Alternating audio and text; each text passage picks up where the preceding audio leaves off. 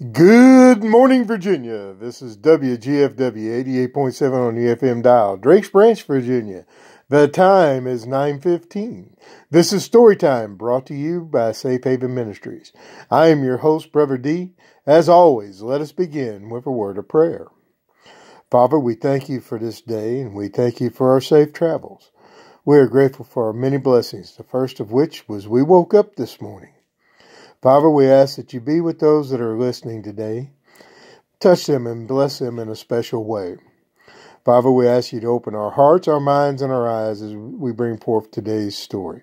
All this we ask in Jesus' name. Amen. Brother D, what are we going to do today? What are we going to do today? Calm down, dog. You already know we're going to be doing Chapter 12 of Spotted Boy and the Comanches. Battle with the Rangers. Oh man, I just can't wait for Pastor Brian so we can get on with the story. Just calm down, dog. First, we're going to do a little story called Thunders and Lightnings. What do you mean? Well, I want you to think about something. What a morning that must have been when the power of God moved to the mountaintop, thereby creating an awesome meteorological display. When was this, Brother D? Dog, I'm talking about when God came to the Israelites on Mount Sinai. Well, I remember when we drove through that thunderhead in West Virginia across that long bridge, and that was scary. Yes, it was, dog, but just think about this as we go on. Mighty flashes of lightning, great roars of thunder would have been the natural response to the heat in the cloud meeting with the cool air at the top of the mountain. Now, in order for lightning to occur naturally, a massive cloud formation called a thunderhead has to form. Now, a thunderhead builds when warm air from the Earth's surface rises. That's why some of the fiercest lightning storms form over desert areas with their hot rocks and soil. As the hot air rises, it cools. If the air is moist, as it is if it results from a breeze blowing in from the sea, water condenses, freezes, and begins to fall as ice crystals that may grow into hail. The hotter the air below, the faster the air rises, often pushing the ice formations back up into the clouds so that they collide with those falling from above. Now, the collisions in the center of the thundercloud are so powerful that they shear electrons from otherwise stable atoms. Now, the electrons begin to collect as masses of negative energy charges. Oh, man, a negative electrical charge. Uh-oh. That's right, dog. And when enough of them collect in one place, they are attracted to another part of the cloud or to the ground as a flow of electrons or electricity that appears to us as lightning. Now, you can imagine the awesome display and how awesome it was that morning in the camp of Israel when God made himself known to the people. Now, the children of Israel had not yet learned about the love of God. They saw only his power, and they were afraid. Now, when you see lightning and you hear thunder, what thoughts about God come to your mind? Are you afraid like the children of Israel? Or do you marvel at the love of a God with such power? The God of the universe has the power to snap his fingers and eliminate the earth with all its heartache and sin and degradation. But instead, as John 3:16 tells us, God so loved the world that he gave his only begotten Son, that whoever believes in him should not perish but have everlasting life. And you talk about God on the mountaintop in the Sinai. Exodus 19:16 says, "Then it came to pass on the third day in the morning that there were thunderings and lightnings." That's right, dog. God is an awesome God that we serve. He loves us more than anything. And for us to know that he has all that power and yet he chooses to love us, that should be something that inspires us to love others. No, Brother D. And here's my favorite. Here comes Pastor Brian with Battle with the Rangers, Chapter 12 in Spotted Boy and the Comanches. Here's Pastor Brian. Chapter 12.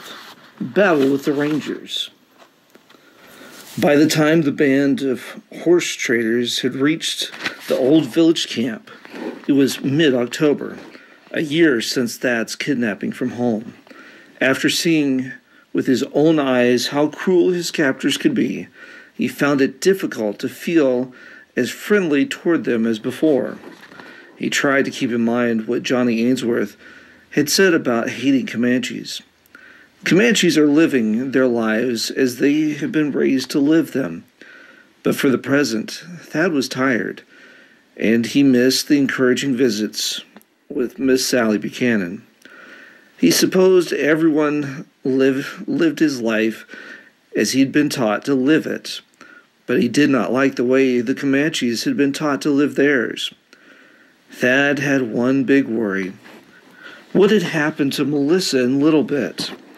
He could call to mind every incident of their escape, and he could hear again the hoofbeats of Little Bit fading out toward the sunrise.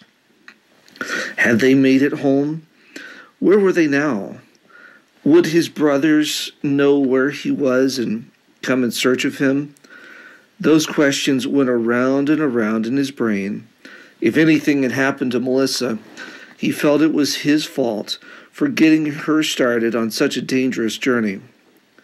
The camp was soon on the move toward the north. As the days went by, he walked for hour after hour in the dust of the moving village, along with some Indian women and children.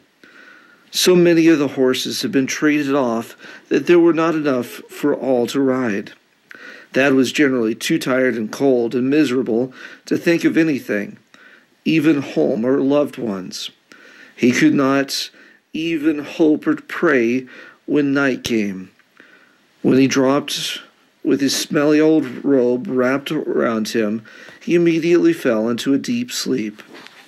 At evening, when the band stopped, Thad was dispatched to gather wood for the cook fires. Then he helped Little Rabbit set up Yellow Cloud's teepee.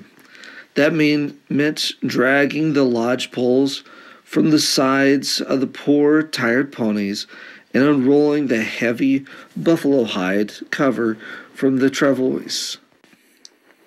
Thad carried his robe strapped across his shoulders. It was his only possession. He sometimes worried about his appearance, imagining it to be that of a neglected, weather-beaten scarecrow. He thought of his ragged buckskin, his face streaked with dirt, his hair a thatch of dirty straw. He felt pretty sorry for himself at times. The fact was, he was beginning to feel like a Comanche youngster himself, and he disliked the idea. Finally, Yellow Cloud decided to give the village a chance to rest and find some meat.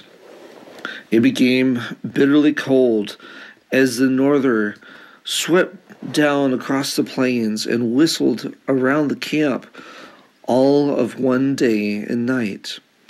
Thad thought longingly of the snug front room at home where the family gathered to sit out the northerners. They would crack pecans, play dominoes, and tell stories.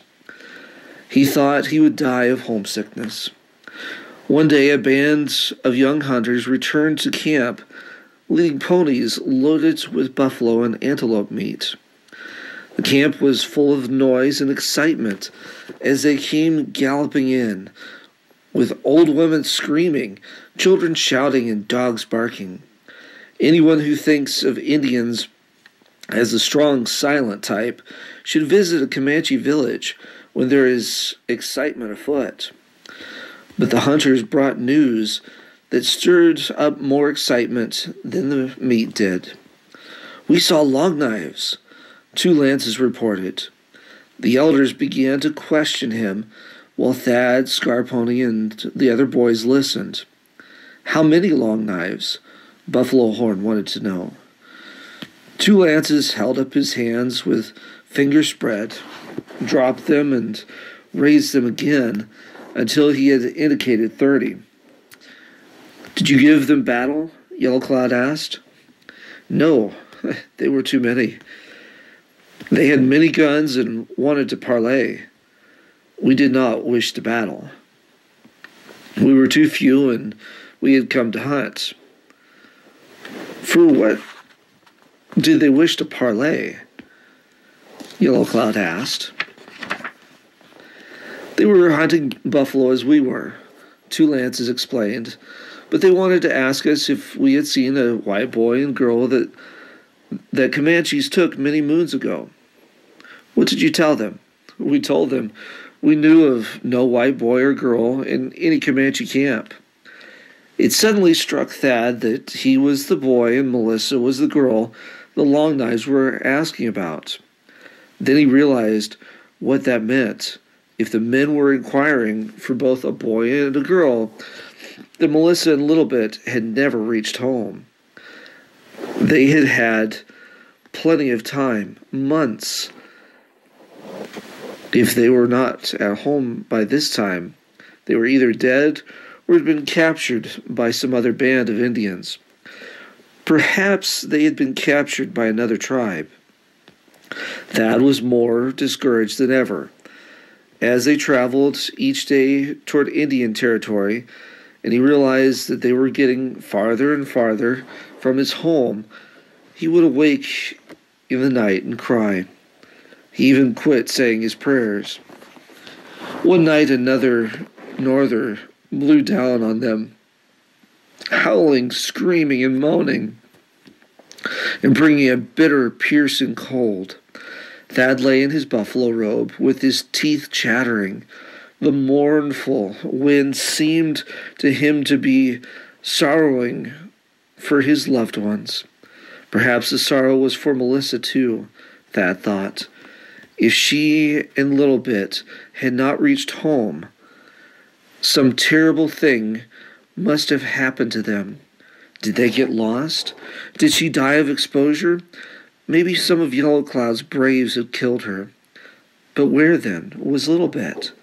If the people of this village had taken Little Bit again, they would have brought her back. But she had never appeared among the ponies of the herd since Melissa rode away on her. Scarponi had boasted that he would bring back his blackbird, but he had never done it. The morning after the norther struck, rain and sleet began. It whipped about the camp, drenching the people, even cutting their skin. The ponies huddled together with their tails to the wind. Thad was sure he would have died in that storm had he not been kept active fetching wood and helping feed the fires. At last the storm blew itself out. The sun came forth, shining on a white and frozen world. Thad was gathering wood early one morning when he heard pounding of hooves. A mounted brave splashed through the water a little way from him. He recognized the rider as Mad Raven, a member of a small hunting party that had gone in search of meat. A scout had located a small herd of buffalo only a few miles from the camp.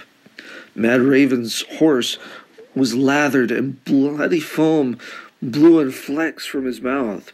Something was up. What had the hunters run into?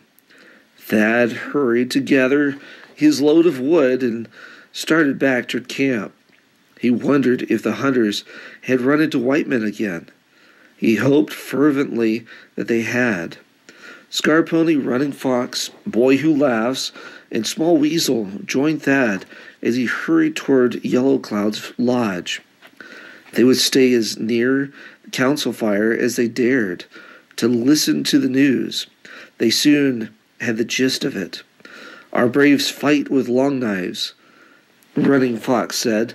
The women and girls behind them broke into scornful laughter at this. A girl threw a stone that hit Thad in the back. Another ran up and spit at him. Thad paid no heed. Our braves kill many long knives, said Small Weasel boasted. White men run away. Thad was pretty sure Small Weasel knew as little as he did about it, so he tried a little boasting of his own. "White men do not run away, ever," he said. Scarponi said quietly, "We have not heard what happened. We know only that there was a battle." Thad listened attentively as the story was told from the beginning. "Medicine Dog shot at a buffalo," Mad Raven was saying. "He missed and fired 2 more times. Our other men shot arrows at the bull. I was a long way from where Medicine Dog was. The Long Knives heard the shots. They came on their horses running." "The same white men you saw 10 suns ago?" Yellow Cloud asked. Mad Raven hesitated. "I think maybe some are the same," he said. "Were the white men settlers or rangers?" "I think some settlers, some rangers. Some rode all together like soldiers, only they do not have U.S. on their saddles like soldiers."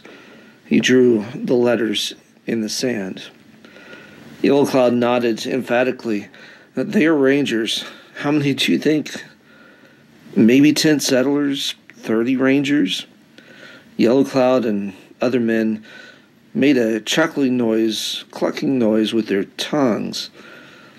"We go help our hunters," Yellow Cloud snapped. At a sign from him, the braves hurried from the lodge to get their weapons. A few minutes later, they pounded out the village on their horses, armed to the teeth and striped and painted for battle. There were about 60 of them. Only Yellow Cloud and Buffalo Horn wore the war bonnets of eagle feathers. Yellow Cloud's hung down to his horse's back. Thad was dazed. A few miles away were his own people. Maybe they were not his own brothers, but at least they were folk who might take him to his home. He tried to think. If he could only sneak away, he might be able to reach the white men. But Little Rabbit was one jump ahead of him. She seized him by the shoulder and snapped at him. "You, Spotted Boy, you no run away, you work." She set him to work, helping break camp, for they were getting ready to travel again. Thad worked automatically while his mind went around and around. Over and over he prayed, "Oh Lord, help our people to win." Yellow Cloud's teepee was the last in the village to come down. Thad was helping Little Rabbit roll the hide cover of it when the sounds of battle reached their ears. Faraway shots, Indian yells, an occasional shout from the white men. Thad was bursting with excitement. Was his release at hand? Suddenly the sounds increased in volume. The beating of hoofs became louder as the warriors were driven back to the village. White men were yelling now, too. "They're winning! They're winning! Our men are winning!" Thad yelled in Comanche, jumping up and down. Suddenly he was seized from behind. A hand was clapped over his mouth, and a cloth gag stuffed into it and fastened. His hands and feet were bound. He was pushed under a heap of buffalo robes that lay beside the pile of lodge poles in the rolled-up cover of Yellow Cloud's teepee. He fought and kicked against his fetters, but he was so tightly bound that he could scarcely move. He gagged over the wad of cloth and was unable to bring a sound from his throat. He finally concluded that the best thing to do was to lie still. Surely, he thought, if the white men took the village, they would look under every pile of robes. Then something plumped down upon him. It felt like a person sitting on the robes that covered him. He learned later that it was a very old woman who looked as though her rickety bones might fall apart any moment. The sounds of battle came nearer until they were in the village all around him. The firing ceased, but he could hear men's voices, white men's voices. He tried to yell, to make some sort of noise, but it was no use. He thought, "They are searching the village. Surely they will find me." He wondered if Reed or Giles or Mr. Johnny Ainsworth were among them. He lost consciousness, then from lack of air. The next thing he knew, he was being hauled roughly from the heap of robes.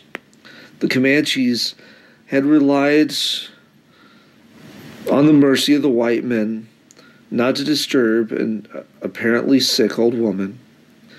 The Comanches had never been known to spare anyone because of age or helplessness in their raids on the whites. But they knew the white men were different. They had taken advantage of this to keep Thad a prisoner. As the boy gradually returned to his senses, everything in the village was in tumult. Wailing for the dead had begun. Heaps of family possessions were scattered, and women and children were gathering them together. Thad knew that the white men had turned them over in their search for him. Many of their horses had been shot or driven away. A feeling of bitter sorrow was in the air. Thad wondered how the defeat of his captors would affect their treatment of him. Since his attempted escape, he had been treated with a measure of respect and friendliness, for the Indians admired a person with spunk and courage. This was one of the saddest days of the boy's captivity. That morning he had believed himself in the hands of friends. Now he found himself in the most serious danger of his life.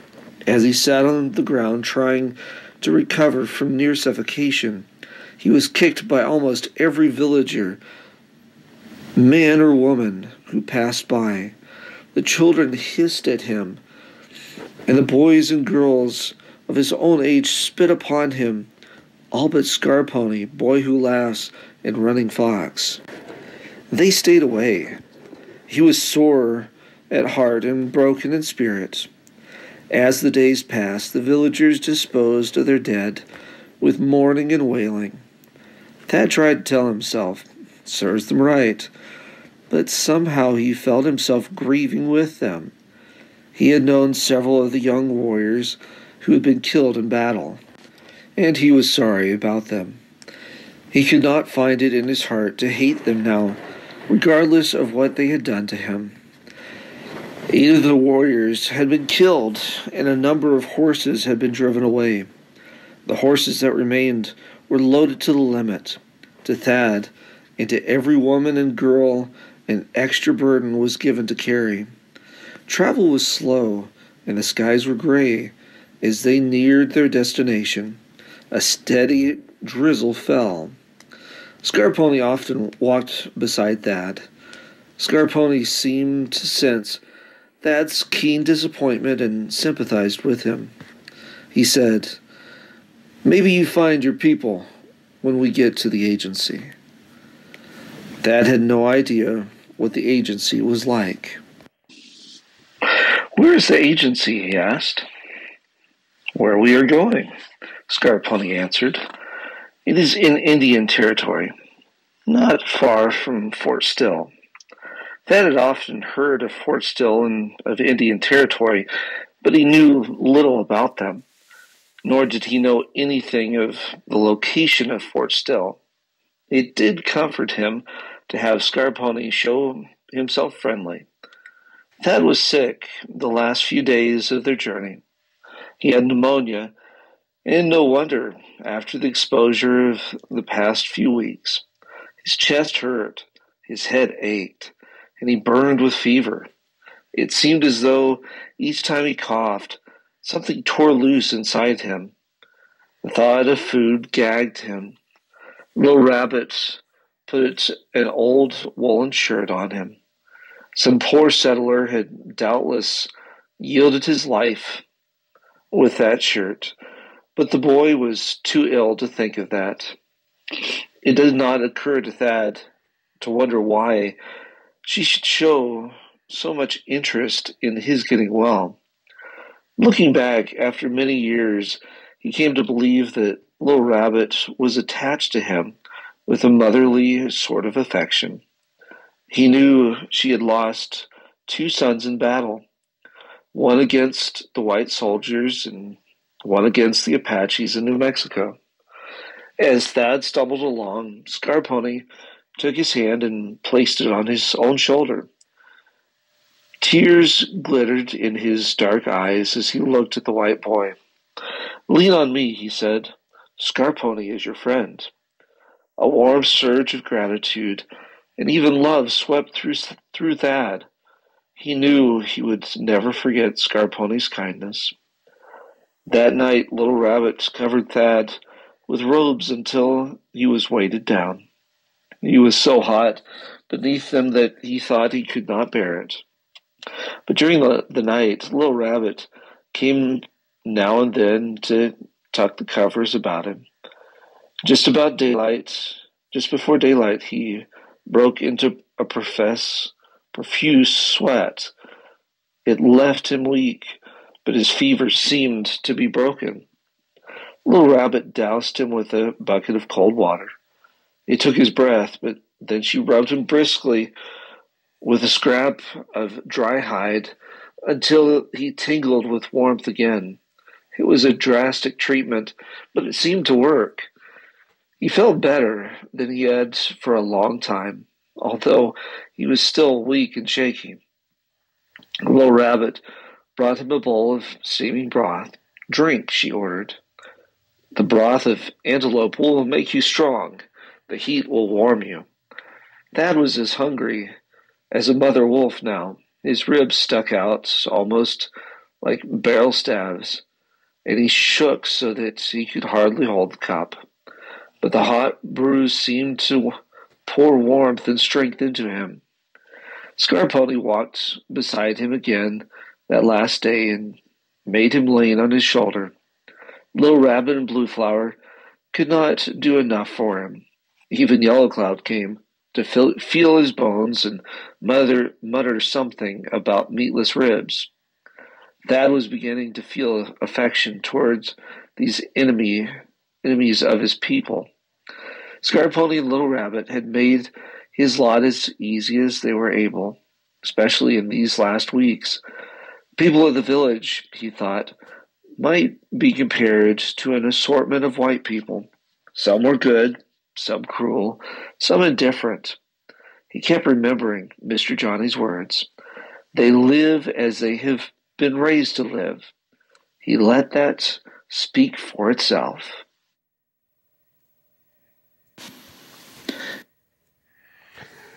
We want to thank Pastor Brian for all the stories that he's been doing for us and everything.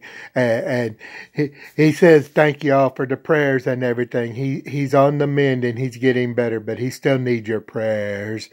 That's right, Dawg. And we need to look at the time. Oh, man. Is it time to go already, Brother D? That's right, Dawg. It's time to go. Let us end with a word of prayer. Father, we thank you for this day, and we thank you for our many blessings. We are grateful for all that we've been given. Father, once again, we lift up the firefighters, the EMTs, the doctors, the nurses, the law enforcement officers, those first responders who serve and protect us. Father, we lift up our armed forces, the ones who keep us safe so that we may worship you as we see fit. Father, we have many friends and family that are sick and ill. We ask you reach out. If it be thy will, touch them with your healing hand. Father, we ask that you be with those that are traveling today. Please keep them safe. Father, we are grateful for all that you have given us. We've been blessed beyond all measure. And for that, we are truly grateful and pray in our Lord and Savior's name, Jesus Christ. Amen. Folks, if you like what you hear on the radio, you can call us at 434-390-5981. That's 434-390-5981. That's right, folks, or you can email us at emtx3xl@gmail.com. Again, that is emtx3xl@gmail.com. Folks, we'd like to remind you, WGFW is a Christian radio station, and it needs your support. You hear no advertising on this radio station because you are the supporters. You are the ones that keep it going. So please send your donations to... don't use the station call letters, Brother D. That's right, dog. Send your donations, folks, to God's Final Call and Warning, P.O. Box 361, Chatham, Virginia, 24531. Again, that's God's Final Call and Warning, P.O. Box 361, Chatham, Virginia, 24531. Folks, we want to thank everybody. You heard us talking last week, 5 years on the radio, but we actually got to looking. We've been on the radio 6 years, and we want to thank Safe Haven Ministries, who's been our sponsor for the last couple of years and everything. But we really want to thank all you all who've kept us on the air. That's right, folks.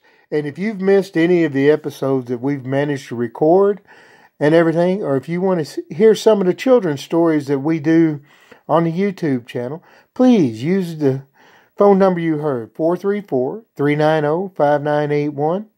You can text message us or you can email us at emtx3xl@gmail.com. And we will send you the link to the YouTube channel. Once again, folks, we like to remind everybody that today is a very special day in the fact that we had to leap forward. Remember, daylight savings time has started. So when you hear me announce the time, don't be thinking what's going on. Remember, we leap 1 hour ahead. Yep, that was in honor of Brother D's birthday. Y'all lost an hour of sleep just because it's his birthday. They did not, dog. It is daylight savings time. Once again, folks, this is WGFW 88.7 on your FM dial, Drakes Branch, Virginia. The time is 9:47. We return you to the regular broadcast. Folks, may your week be blessed.